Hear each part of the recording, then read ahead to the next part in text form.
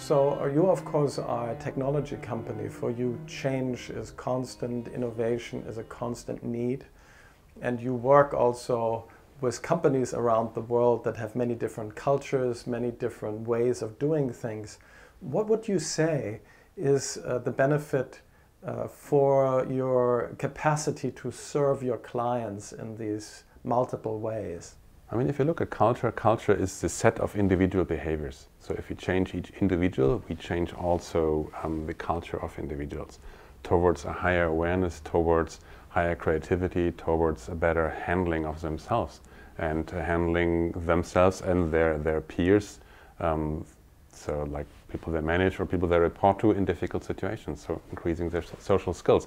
And I believe that this type of training, this type of an increased consciousness will serve the company to accessing more the human potential of our employees.